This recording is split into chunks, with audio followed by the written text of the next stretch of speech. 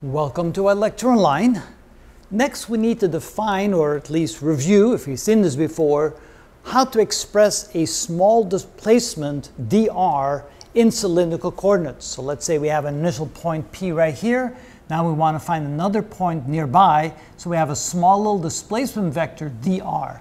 How do we express that in terms of the unit vectors in cylindrical coordinates? So what we're going to do here is we're going to express dr as the change in the position vector with respect to rho times d rho, plus the change in the position vector with respect to phi times d phi, plus the change in the position vector with respect to z times dz. So this is how we can express a small change in the position vector.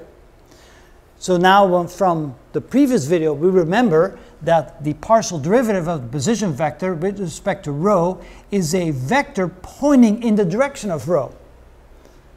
And the partial derivative of the position vector with respect to phi is equal to a vector pointing in the direction of phi.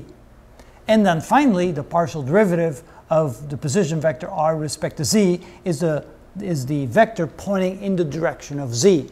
But how do we then convert that to unit vectors? Well, in terms of rho and z, that's the exact same amount, because we know that the magnitude of these two vectors, when we take the partial derivative of the position vector, the magnitude of those two will be equal to 1.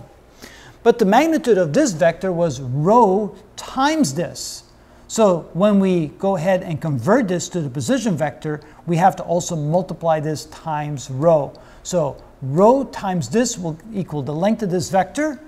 And if we then want to express the change in r, which is in the 3 dimensions, we have to then account for the fact that this magnitude is 1 times rho, so we have to then multiply this times rho when we want to use the unit vector.